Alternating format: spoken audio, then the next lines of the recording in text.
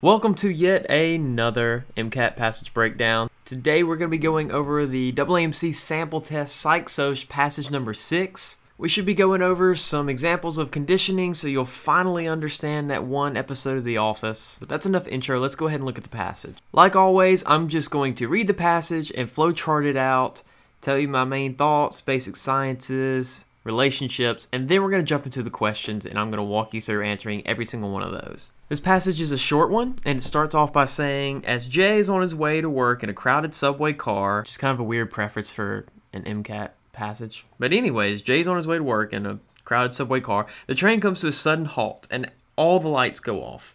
Many passengers lose their balance, and people start screaming. Okay, do you notice how they're setting up this weird situation?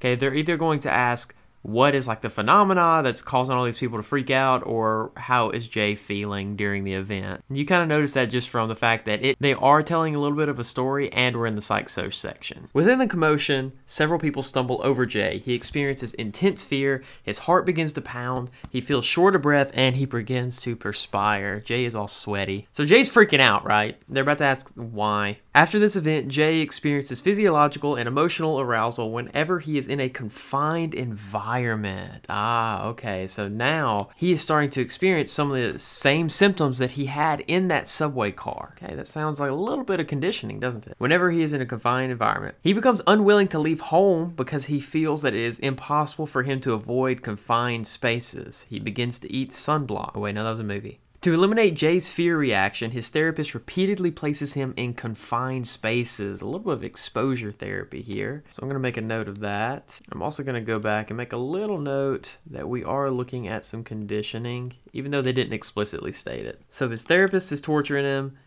This causes Jay to experience intense discomfort initially, but the discomfort gradually subsides. It's working. His therapist continues this treatment until Jay's fear response is eliminated. So you can even notice here that they called the fear a response, and that's the terminology that's used in conditioning. So everything's adding up about right. The very last paragraph says, people who are subjective to traumatic events such as Jay's incident on the subway sometimes report that they have a very vivid, emotional, and lasting memory of all the details surrounding the experience. A researcher surveyed 100 people about events they had experienced within the last year. On the emotional scale, a measure of participants' emotional state, the participants rated their emotional experience during each event on a scale ranging from -10, which is very bad, to +10. Which is extremely positive. Okay, so that's pretty self-explanatory, but I'll highlight it just in case we need it, I guess. On the confidence scale, a measure of the participant's memory. Okay, so this is weird. So we have been talking about emotional experience, and that's probably the main basic science that we're dealing with here, besides conditioning. So we're dealing with emotions and conditioning. We know that they're going to test us on those two things because that's what the MCAT does. They introduce weird stuff in a passage just for the goal of testing on either your basic science knowledge or your reading comprehension. And so if they bring up a science, they're probably going to test on it. So they brought up emotion, but now they're hitting a pivot and they're going to memory. On the confidence scale, a measure of the participant's memory, the participants indicated how confident they were regarding the accuracy of each memory on a scale ranging from 0, which is not at all confident, to 10, which is highly confident. The researchers hypothesized that participants experiencing very negative emotions during an event would report higher confidence in their memory. So that's really the only relationship that they gave us right there, and that is negative emotions. So negative emo, decreased emotional ranking leads to increased memory score. I know I can't write very well, but that says memory. And then the very end is just saying that this relationship is in contrast to a positive emotion. So the memory goes up relative to the memory of a positive experience. Okay, so we're just talking about conditioning. We've got this one relationship, a little bit of exposure therapy, which is not really that big of a deal in the MCAT. It's not tested frequently, but I just had a lecture on it in med school, so I thought I'd write it down. So let's go ahead and knock out these questions. The first one says, Jay's fear of confined spaces results from what? Well, remember, we talked about Jay feeling very uncomfortable when he was confined, and we said that that was conditioning. And so what Jay is doing here is he's saying that every confined space is now that subway car. He feels like he's in that subway car all over again. So the question is asking, which of these answer choices defines an individual taking an old experience with intense like emotional trauma and applying it to newer experiences that are similar in nature. A says stimulus discrimination. No, that's being able to pick the two scenarios apart. So maybe not A. B says stimulus generalization, which is exactly what we're looking for. So I'll say maybe to B. I kind of like B.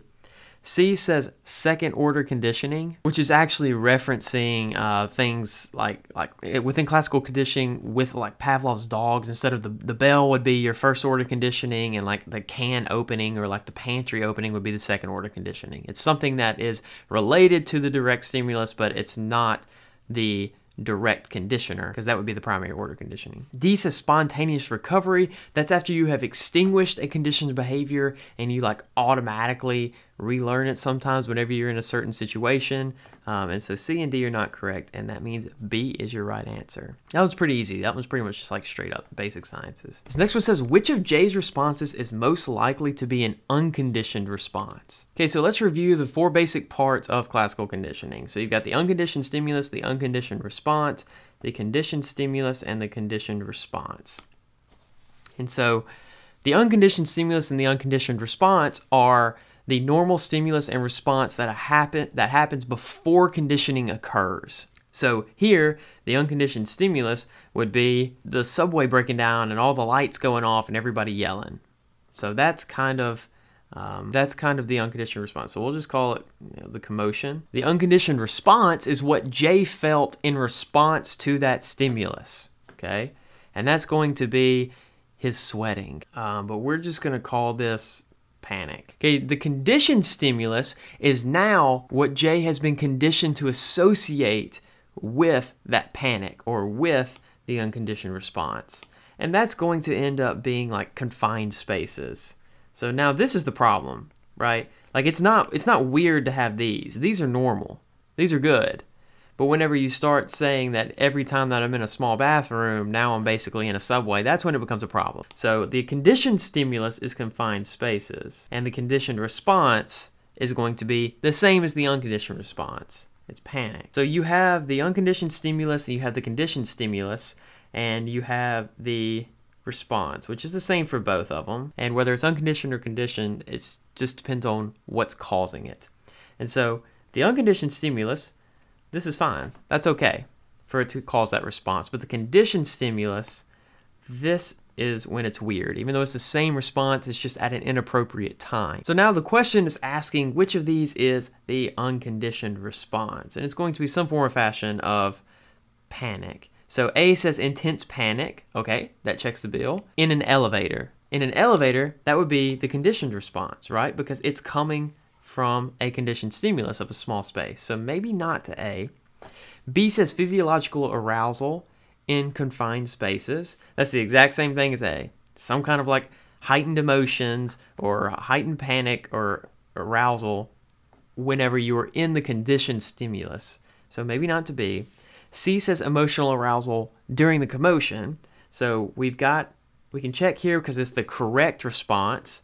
Some kind of heightened emotions. And then we can check here because during the commotion, that is when the elevator slammed to a halt, and that's going to be describing the unconditioned stimulus. So I like C. D says vivid memory of the event. That doesn't check out for any of them. So maybe not D. The correct answer here would be C. This next one says, based on the hypothesis of the study, the researcher most likely expects which finding? Okay, so let's go back and read the hypothesis of the study. It usually is closer to the end, and it says it right here. So they think that having more negative emotions leads to higher memory, and that's what we wrote down as our only relationship. I'm looking for something that says more negative events leads to higher memory retention, or vice versa. A says a positive correlation between the participants' scores and the confidence scale. So that's referencing memory. So increased memory and the number of events they recall from the last year. We actually didn't talk about the number of events that they recall from last year. That wasn't in the hypothesis, so I don't really like A at all. Kind of hate it. So maybe not A. B says a positive correlation between the participant score on the emotion scale, ding, we like emotions, and their scores on the confidence scale. Well, that would mean that as emotions went up and got happier, then memory went up and got better. That's not what we see here, right? We see this negative correlation here. So maybe not to B. C is comparing confidence scale and number of events from a recall from last year, so maybe not C because it's the same reason we ruled out A, right? They're comparing the wrong things. And then D is comparing the correct things, emotions, and scores on confidence scale, but it has a negative correlation. So it says as emotions go down, confidence scale goes up, and vice versa. And that's exactly what our hypothesis was. So D is the correct answer here. And then these last two are very sciencey, which means they should be easy if you've done your flashcards. But if you haven't, then they might be a little bit difficult. So let's go through these. This one says increase in the activity of which branch of the nervous system is directly involved in J's physiological symptoms in confined spaces. Okay, this is saying what part of the nervous system is making Jay freak out and panic. One of the acronyms that has stuck with me the longest through all of my education is the idea that sympathetic is fight or flight and parasympathetic is rest and digest. I still think about this, even though this is imperfect. It's really, really good for something like the MCAT where you just need to have the basics down. So if this is making this guy like freak out and sweat and panic, which of these two systems are we probably dealing with?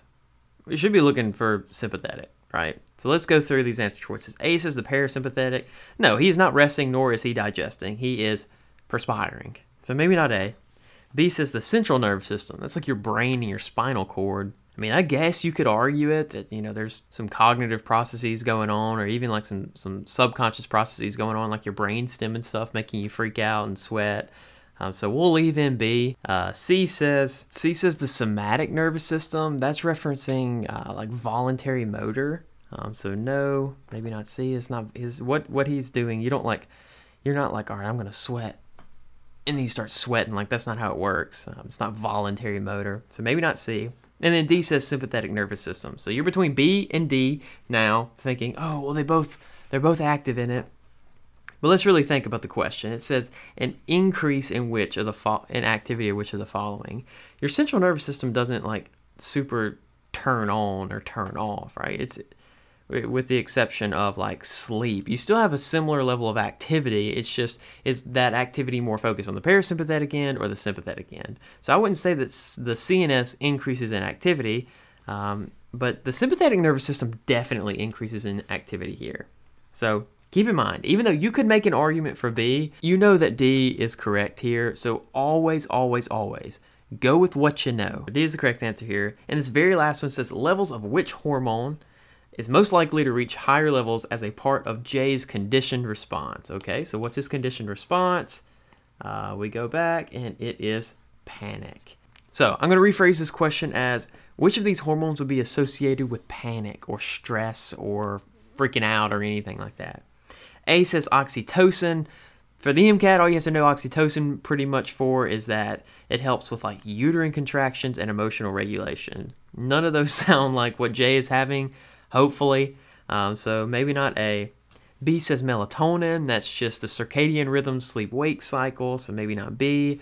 C is leptin. Leptin deals with like satiety, gets released from your fat cells and makes you feel full. So maybe not to C, because that's not what Jay's dealing with either. And then D says cortisol, and it's just frequently known as like your stress hormone, and it is what gets released in response to stress. So you probably expect higher levels of cortisol because Jay's stressed out, man. And so we go with answer choice D here. Thanks for watching the video. This was a quick one, nice and easy, but you cannot miss these, right? Because these are gimme points. You need every point that you can. Make sure to like the video, subscribe to the channel, and I will see you in the next one.